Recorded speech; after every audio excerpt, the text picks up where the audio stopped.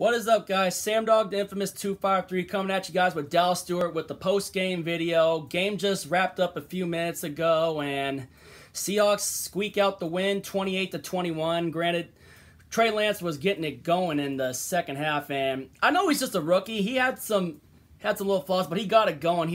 I know he had that nice little touchdown to Debo, which we've totally blown our coverage on that. And the Heat was unacceptable. Yeah, Heat was really getting at the Seahawks at the end with some of the guys on the ground like Dunlap and Darrell Taylor. So I hope those guys are all right. But just remember, I know we're back to 2-2 now, but just remember, it's only one game. It's gonna take more than that to really get back in it. Granted, we know the Cardinals just beat the Rams, and we know the Rams are going to be coming in pissed on a short week after they blew that game to Arizona. So it's just one game. Just remember, it's just one game. There's still a lot more we got to fix, but thank God we didn't have to see frickin' Trey Flowers' ass on the field today. Yeah. And thank God we avoided our first 3-game losing streak since 2011. And then Russell Wilson got to 100 wins in his career. I think he either tied a record of Peyton Manning's or broke a Peyton Manning record in first 10 seasons. Yeah. Yeah, that was great. I mean, but still, the first half, we got off to that really slow start. I mean, we allowed like... that first quarter. Yeah, how many sacks did we give up in that first quarter? I think like maybe 2 or 3. I think we gave up 4 sacks in the first half. We gave up that opening drive touchdown.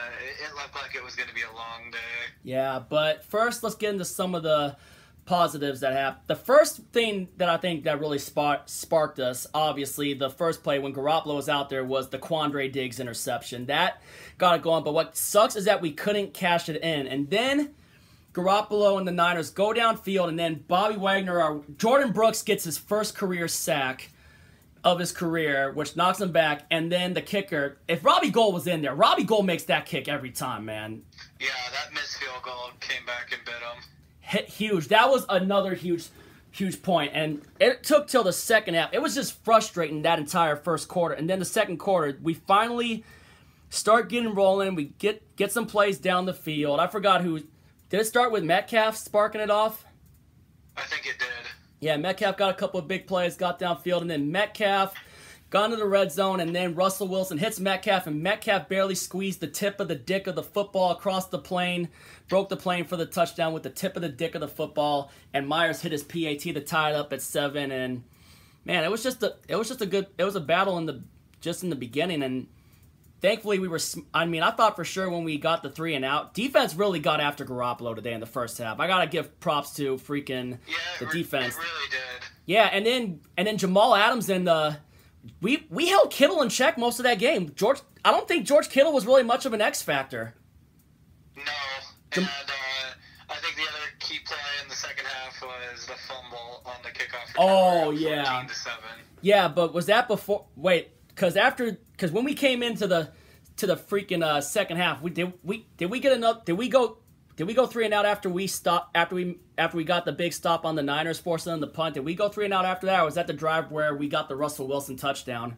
I think that was the drive where we got the Russell Wilson touchdown. Yeah, Russell Wilson turned on the wheels and just barely stretched it out and broke the plane and got a touchdown, made it 14-7, and then after that was the kickoff was where the guy fumbled it. That was a huge muff, and Radigan, the guy from Army, the West Point boy, comes up with the recovery. The guy muffed it first, got back up, got swiped again, and fumbled the ball, and then Radigan recovered the fumble, the freaking guy from West Point. That was a huge play, and I remember getting that guy fired up before the Tennessee game that we lost, and Tennessee freaking lost to the Jets today, man. I know, that was probably one of the bigger upsets of the day.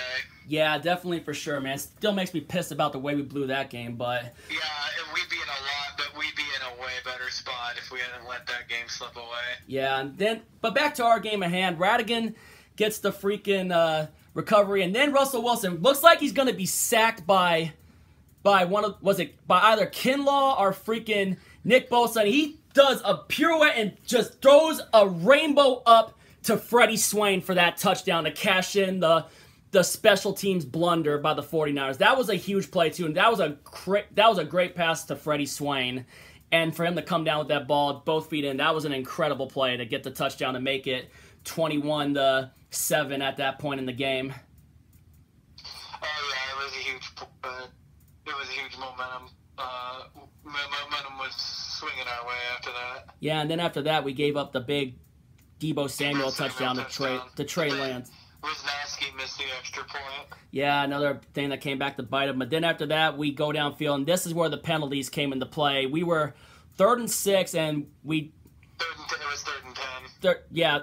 No, wait. It was 3rd and... Well, we were 3rd... Oh, yeah, the offsides penalty. I forgot about that. Offside penalty. We get a first down. We get held to another 3rd down, and we go for a deep ball. Lockett gets tugged on the shoulder by Dre Kirkpatrick, the one that costed Arizona last year on Thursday night. Yeah. And now Dre Kirkpatrick got called for a pass interference on Lockett, set us up in good field position, and then Buddha! Yeah, Alex Collins with the touchdown that ended up sealing it. Yeah, they're just showing the Wilson touchdown.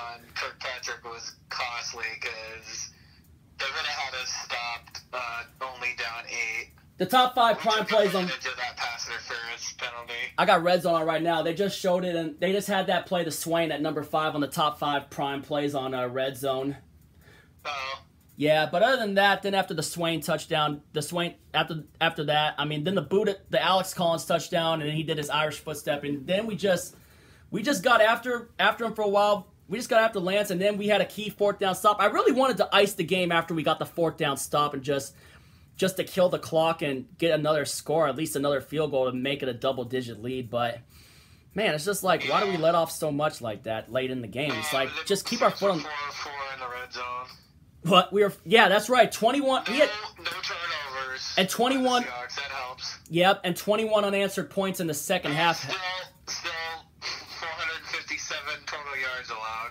Yeah, but when I look back on this one, I would say what held the 49ers back was they left 10 points off the board with the Diggs interception and then the missed field goal. Granted, if they had Robbie Gould, 4 points for sure. 4 points for sure with the extra point and the missed field goal. Yeah, like I said, I was surprised that Gould wasn't playing, man. I was surprised, and then we did a pretty. He got hurt or something. I don't know. Yeah, he did, and then defense kept Kittle in check most of the game. Jamal Adams and Quandre Diggs were keeping Kittle in check, but still we were giving up big plays to Deebo Samuel, Mohamed Sanu, and not really a whole lot of Brandon Ayuk this game. So no.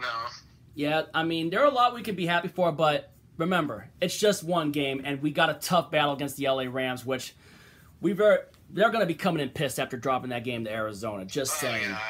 Yeah, but still. Just laying an egg today against the Cardinals. But yeah. One more thing. I want to first give a shout out to CG Ruthless Sports and 49ers Ultimate Report John Jay from, a couple days back when we did the preview with Norb. Hell of a game. You guys were getting after us in the beginning, and then I know what you guys were concerned about with some of your injuries going into that game too, which it was definitely shown with some of the plays too, like with not having Jason Verrett and then a lot of the running backs being out for you guys. But, well, you still made it interesting, and I understand Trey Lance is a rookie too, but, Lance, I think he probably will be a problem for us in the future, depending when he really starts to get it going.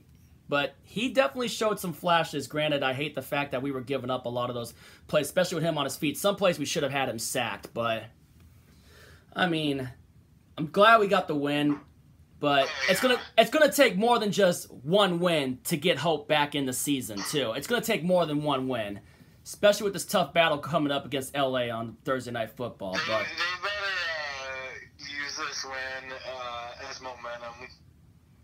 Yeah, but I'm not taking LA lightly because we know they're going to be throwing a lot of their passes to Woods and Kupp on our secondary too. But thank God we finally benched that bum Trey Flowers and cut his ass next, please. Yeah.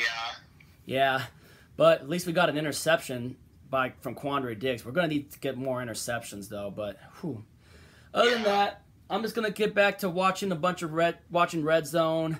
Glad we were able to just get that win. But it's going to take a lot more than that, guys. It's just going to take a lot more than that. Frustrating first half.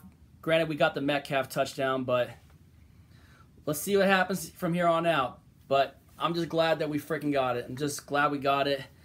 And we still got some work to do. Just glad we managed to get out of the sun as it was really heating up. I just hope some of those guys were all right. It was just cramps in that, too, with hot. Maybe we should use pickle juice next time we play in weather like that. Yeah. Like the Eagles did when they played Dallas in a smoldering hot day once in Texas Stadium. All right. Other than that, Sam Dog, the infamous 253, Dallas Stewart signing off. Seahawks get the win 28-21, and we're on to LA at home Thursday Night Football at Lumen Field. I will be there, so...